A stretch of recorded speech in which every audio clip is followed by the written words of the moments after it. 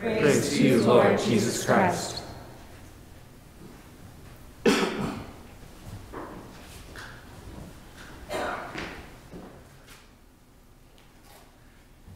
Hey, Christmas. Hey, what? No Mary? For those who have lost so much, maybe the most we can muster this year is to drop the Mary of Merry Christmas and just say, Christmas. For too many this year, the wood of the manger became the wood of the cross. Christmas. So how you doing? I've taken to answering that question this Christmas with COVID fine. COVID fine. No sense in rehashing, I guess, all the same woes you also would rehash. Though some days the crosses we share in common rise to the surface in different ways and with different intensities. Almost any issue at one level or another, we could say, been there, done that. Yet, we are in it together, and it is healing to hear that, to remember that. Shared crosses are way lighter to bear than when we feel it is just me suffering this. Hence the infinite value of grief groups and AA meetings and liturgies of lament and church communities and stations of the cross. I asked a woman not too long ago whose husband had just died 2 years earlier what I should be preaching on these days. Without skipping a beat, she said, disappointment. How to handle disappointments. So many things I've looked so forward to, only to see each and every one of them get canceled. That's so hard for me, she said. Our students would echo that. Graduation last May, canceled. And a whole formal, fun, normal, fun freshman year, canceled. Classes in real classrooms with real human beings sitting alongside them, canceled. Sports, Greek life, roommates, canceled. And weddings and even funerals, canceled. Christmas? Shall I go on? One thing that should never be canceled is the attitude of positivity. If we are to come out on the other side of all this, we have to remain and grow in positivity. I don't know if you've been surprised these last months at how positive, how up you have been, or as a matter of fact, how down you have been. But we can learn about ourselves a lot these months and do some attitude tweaking for our own sake and the sake of those we love. One does not cancel the other. They live together, the ups and the downs. So what is your biggest cross this pandemic Christmas? Where this Christmas has the wood of the manger become the wood of the cross for you? As I read the signs of the times, we're in a period of negativity, and there's some good reason for that. There really is. But Christmas poses the reasons we have for enticing positivity out of the shadows. We can reframe any experience in a new light. Well, there's that. Yes, and in some ways we have become numb and negative. What else could go wrong? And there's that too. That silver lining. Wait, there it is. If we don't pick up on reasons for positivity, we start to wither. So does our ability to generate possibilities. The lid comes down and the walls draw in. We don't have to bleep the hard stuff in order to take in the light. in order to be positive. Yet, we might have to dig deeper this Christmas for the gold in all this. Positivity is an act of resistance to numbing circumstance. It is an act of resistance to be positive in the midst of pandemic, in the midst of politics as usual, in the midst of crazy economies, racial strife, closed businesses, and empty churches. What is this positivity? Is it just another feel-good thing? Is religion tossing us a bone this year to inoculate us against reality? No. This is not a soft and fluffy thing. This takes hard work, and it takes practice.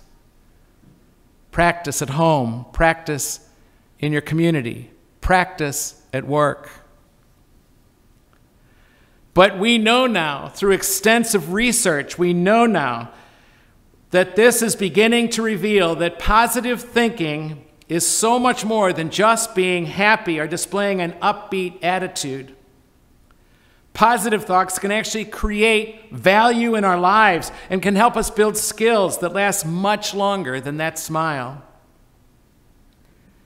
Positivity leads to possibility. It yields a plethora of creative solutions to those disappointments, to all that ails us. It is a sense that we can do this, that we can stay resilient through challenges and struggles. By adopting this positive mindset, our resilience increases, and with it, our capacity to explore the world while feeling confident and secure.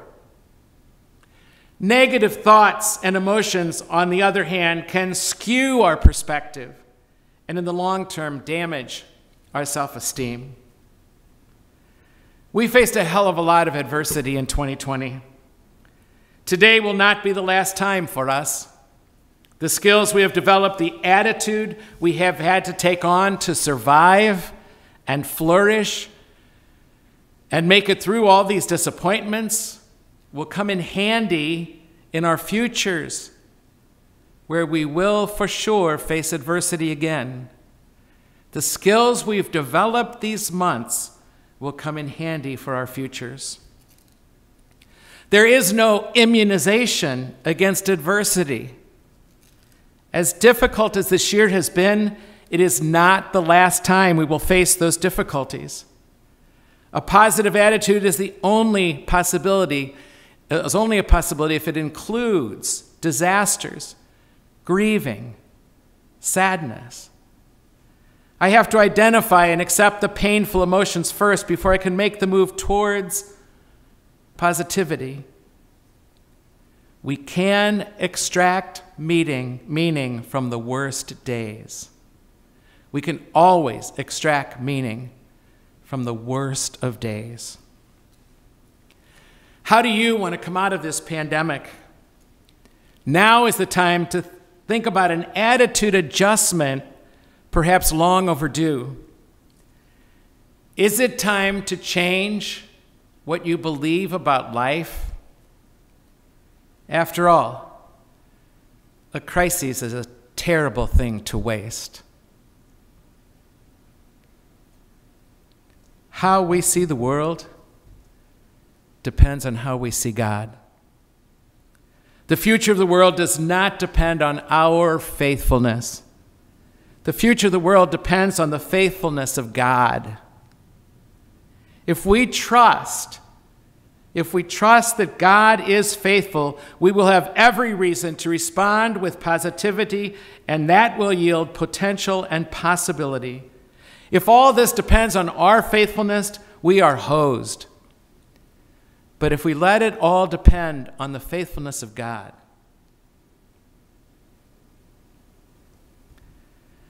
this Christmas matters more than ever. Christmas is a story of a mom and a dad and the birth of their baby. Tell me, how did Mary and Joseph stay positive with one disappointment after another? It's because they trusted in the faithfulness of God to them and the faithfulness of God to their people and to all the world. The church will not let us forget that as cynical as we all can be right now, and under too many disappointments, the universe still makes rainbows. Clouds still have those silver linings. And if that sounds at all dorky, maybe it's not. Maybe it's just good science and real faith. Christmas signals are being sent from the depth of reality that there are reasons in life to still be positive. Nature, family, friendships. But sometimes our receptors are clouded over. Our receptors are not receiving the signals that are being sent from the heart, the core of life, and we collapse into negativity. Christmas undergirds all this. It undergirds our lives. Christmas gives us a reason for a confidence in life, no matter what. In that first Christmas and still, yes, even in this pandemic Christmas, God speaks and God says, it is good to be here. God is saying to this pandemic crushed world, it is good for me to be here. Therein lies our reason for positivity in everything we do, without exception. God is here, this Christmas shouts. God is here. And if we can say it in this pandemic Christmas, we'll start to feel something turn inside of us toward the light. Jesus was not going to waste a second in holding grudges and in self-pity, in negativity, not a second. Jesus always kept his eyes on the goodness of people, even when so many turned on him. Remember the story of Anne Frank, a young Jewish woman, barely a teenager, hiding in a small closet with 7 other members of her family and another family for 2 years. In the end, all but her father were executed, including her. In the end, she herself died in a concentration camp at just the age of about 16 of typhoid that she caught there. But in one of the closing conclusions of her diary that she scribbled from that place where she could only see out a window of one tree for 2 years, she still could write, in spite of everything, I still believe people are good at heart. But I wonder.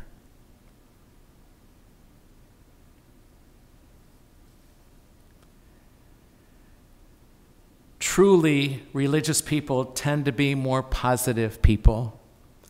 Notice I said truly religious people, because people who are simply religious, who did not take the deep dive into spirituality and attend to their relationship with the divine, they tend to be as negative as the rest of the world, and so us. Let's see in the mystery of God with us a huge God's thumbs up to the world, to life, to the life we are even stuck with right now. This is my sign for Christmas this year for myself.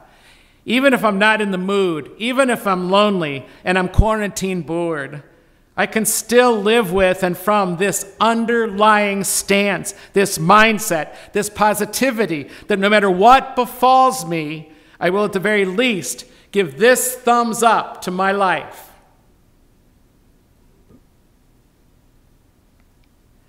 I tend to be a positive thinker. People tell me that, at least. I think that is what helps me most in difficult situations. And it's one of the best gifts I can give you and I can give our students. And I learned it right here. I learned it right here in this book, story after story of people who overcame incredible obstacles and stayed positive because they trusted in the faithfulness of their God. Not their faithfulness to God, but the faithfulness of their God to them. And personally, I saw it lived out in a woman I'm proud to call my mom. She was the greatest gift she left me from her life and through her death was positivity. I was raised by a mom who was and continues to be the most positive, the most up person I've ever met. She came near death when I was barely 5, and after a year of being paralyzed, physically distanced from her husband and her 2 sons, she emerged this person with this incredible attitude that I can only hope to emulate. She did not deny the pains and sufferings of life, yet she refused to waste a second of her life feeling sorry for herself, down and out, lamenting, needing attention, somber. And I have to say, when life for me in the seminary got tough and it was not being good, or even in those first 10 years before she died, when I was in a parish, my first parish ever, in those first 10 years when I didn't know what I was doing, I would find myself gravitating toward home, even if it was just to take a nap on my day off. Just being around her, proximate to her, helped me up. While she was dying, I realized it is for me now to find that positivity not from her outside of me, but from me, from the inside out. I think they call that growing up. If you have a friend who can be positive about you, even when you can't, you have just struck gold.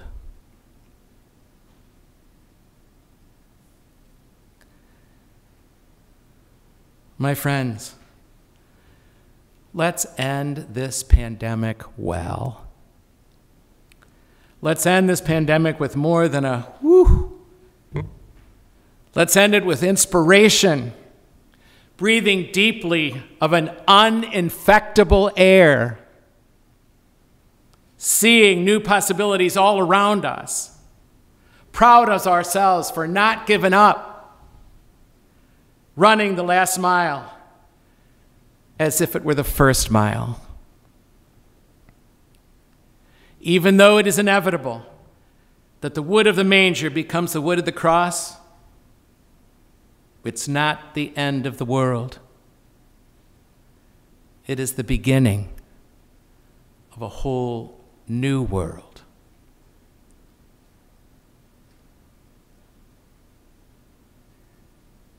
Let's Christmas.